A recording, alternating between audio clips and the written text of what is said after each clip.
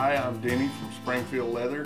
We're back again in the third part of our beginners carving series. Hopefully we can get this thing wrapped up in this part. There are three tools that I've got here that we haven't used yet, and we're going to go through those right now. First one we're going to use will be our camouflage, which has a lot of different uses, and I'm going to show you two of them right now. And one of them is going to be around this flower. So we'll take, and I'm going to set this right around the outside perimeter of our flower, all the way around of our flower center. So if you'll watch while I do this, I'll just get close to it. I don't want to actually cover any of that flower center up.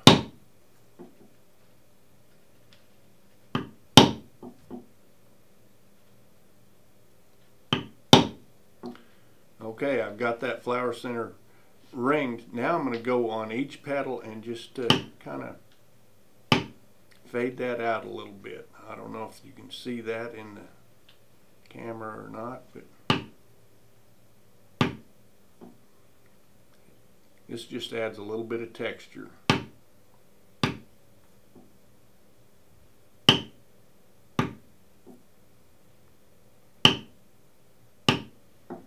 Okay, now that's all I'm going to do to the flower center for right now.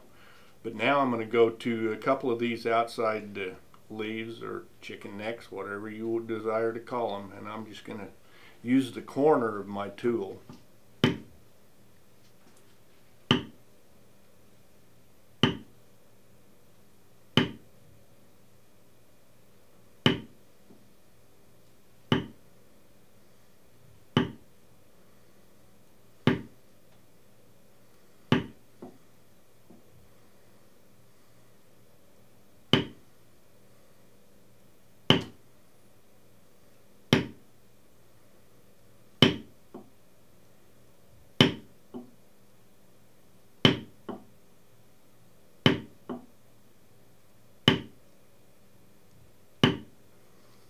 Okay, if you'll notice, I didn't go all the way. I didn't use my tool flat. I just used that one corner and kind of pushed against the outside edge of those two leaves.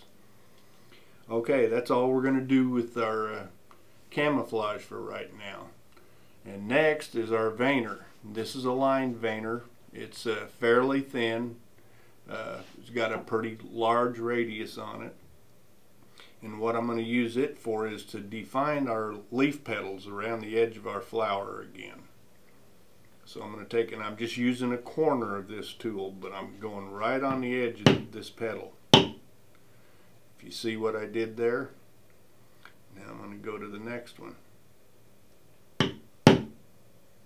This will add a look of depth to the center of that flower when you do this.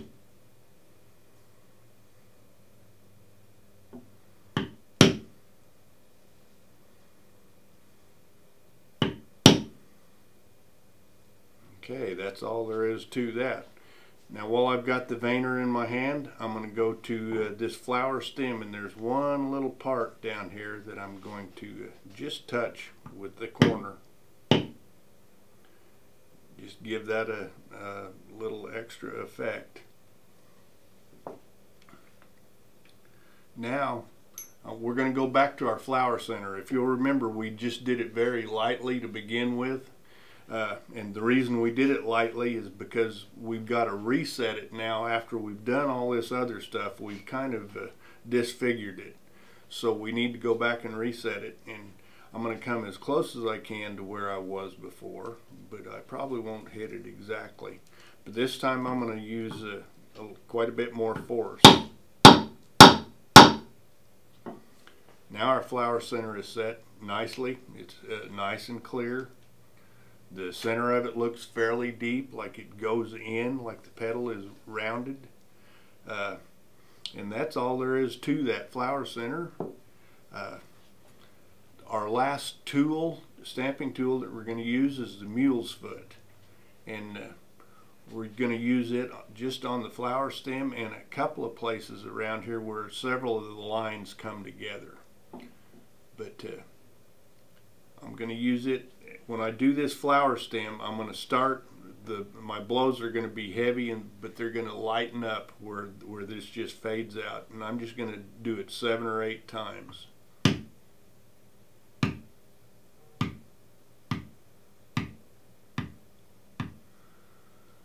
But if you notice, if you could hear that, it just lightened up as I ended up.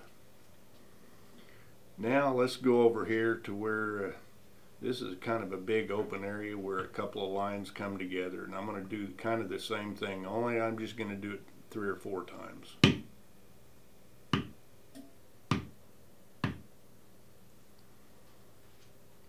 And I think I'll do that right here again. And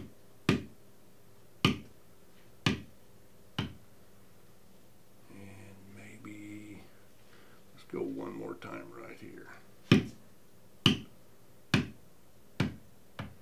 When you're doing something like that, you have artistic license. Wherever you think it needs a little help or a little extra something, you can do that. But that's all there is to the mule's foot.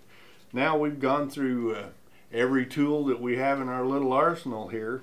And by the way, with this set of tools, I think there's 7 tools here. I can do basically any floral pattern that you can come up with. I can use a lot more tools and add different effects to it, but I can make the design like we're doing here on just about any pattern you come up with. But the last thing we're going to do is we're going to go back to our swivel knife, and they call these decorative cuts, and a lot of people have a lot of trouble with them. But the main reason they have trouble is they try to do too much with them. But I'm going to do just a little bit on each flower petal and a little bit on each of these chicken necks. So I'm going to start here, and when you do it, you always want to start with kind of a hook in it.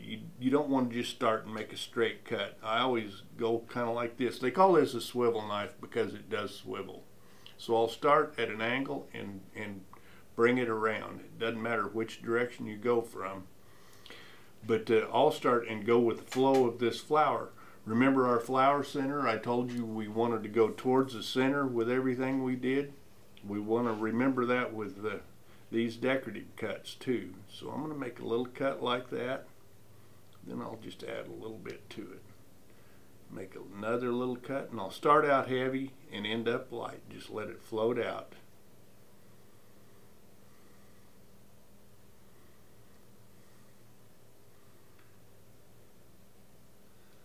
First ones you do probably won't be the prettiest ones you ever do, but just practice. Look at other people's leather carving and see how they do it. You know, you can develop a style of your own. You're going to end up with a style of your own whether you want to or not. But you know, see what you like that other people do and try to emulate that. Okay, now I've got this flower. That's all the decorative cuts I'm going to put on that. That flower is complete. But I'm going to do a little bit on this flower stem. This is a kind of an open area here, so I'll make a couple of cuts on it just to add some relief to it. Now I'm going to go to each of these chicken necks, and I'm going to make a few cuts on them.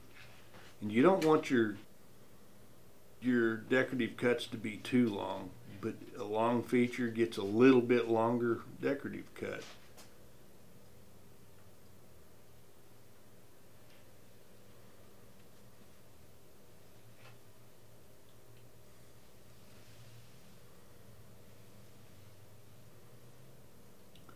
And there again, you have artistic license in this. Wherever you think it needs a little something, give it just a slight cut, you know. But there again, don't ever start out straight. Always start with kind of a curve to it. If you'll notice those curves there.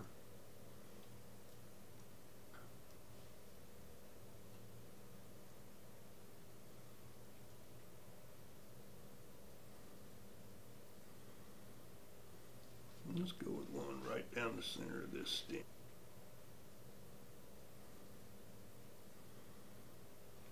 And I'm going to call that good. flatten that out a little bit, and I think we have completion on our tooling. Next, I'm not really going to go into the finish too much, but I was telling you that I like to use those textured tools with the checkered face for the antique process that I use. I'll tell you a little bit about that. Generally, after my leather is dry, I'll go over it with a light coat of neat's foot oil. You can use olive oil. There's lots of different oils that you can use, but just use a light coat. Let it set for a little bit. It'll start to lighten up. If it's too light in one area and not light enough in another area, just add a little oil to it too. But don't do too much at a time. Just use a light coat. And after that's set for a while, you can either put a resist on it, which is a clear coat of some sort. We have a lot of different ones. I like Masters Quick Shine. It's an aerosol that you can just spray on. And what that'll do is it'll seal the surface of the leather that you've got, of your design. And you can go over that with an antique paste. And the antique paste won't actually soak into the pores of the leather. It'll just sit on top.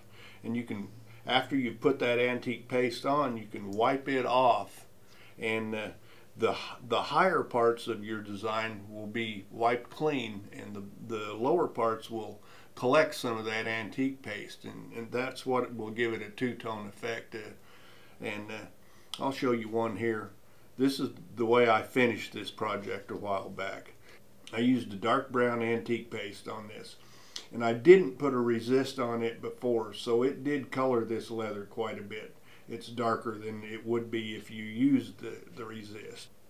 But after you've done the antiquing that you're going to do and let it dry good, then you need to go over it with a top coat, a clear top coat, and that's what you'll have. But anyway, I hope you get interested in this and try it on your own. Thank you.